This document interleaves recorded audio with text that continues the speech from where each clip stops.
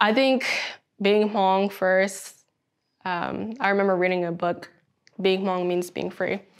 And I used to think that that was very cliche, but the more I learned about myself and my family and my culture and my history, I began to realize that I think that's true. I think being Hmong is somewhat of being free, but being free of others' perceptions of you or of others, attempts to assimilate you or attempts to put pressure on you. I feel like being Hmong is to resist, really. That's what I think of. Being Hmong is to be resilient, because when I think of Hmong history, we've never had our own country or a homeland that we can really call or claim as our own, right? And I think that that's very significant too to Hmong people and Hmong history, is that we were first in southern China, and then we immigrated to Laos, and then then to Thailand, and then to the US. And I think that that's something that's very unique about us, is that it's hard to pin a place to where we're from. Everyone asks me, where are you really from?